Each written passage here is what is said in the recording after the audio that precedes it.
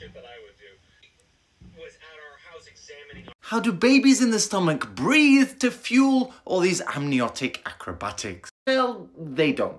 At least not in the same way that we do, because we breathe to bring in oxygen and blow off carbon dioxide, but fetuses do that via their umbilical superhighway to vitamin M, their mamas. But on this 9-month-long drive into existence, we need to make a stop off at the placenta, which acts as an interface for gas exchange, but also several other vital functions for survival. It includes temperature regulation, immune function, producing and secreting hormones, giving maternal adaptations to pregnancy, as well as removing harmful toxins from the fetus. If they are breathing in the bath, it's just for practice.